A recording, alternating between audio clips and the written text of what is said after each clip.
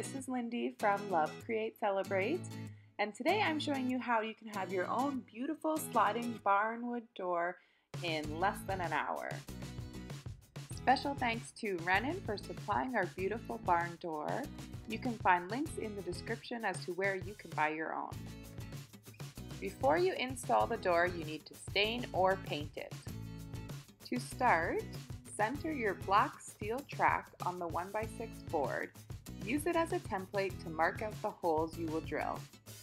Then move the steel bar out of the way and drill those holes.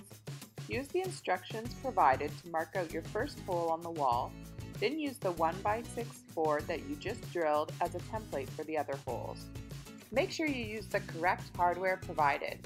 In our case, we were doing a drywall installation. Using this hardware, install your board and rail.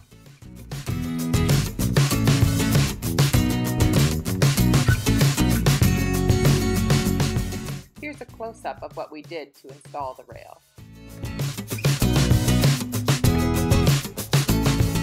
Take note of which side of the door is the front and which side is the back, and then install all of your hardware on the correct side.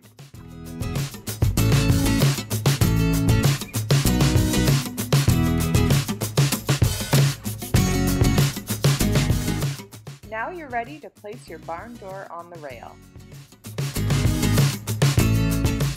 Using the instructions provided, install the guiding track underneath the door.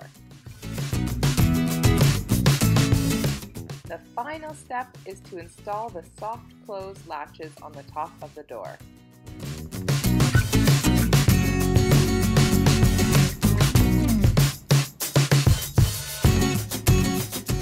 Now it's time to enjoy that beautiful sliding barn door. Our door was installed as part of our master bedroom closet renovation. For more details on that, visit the link in the description.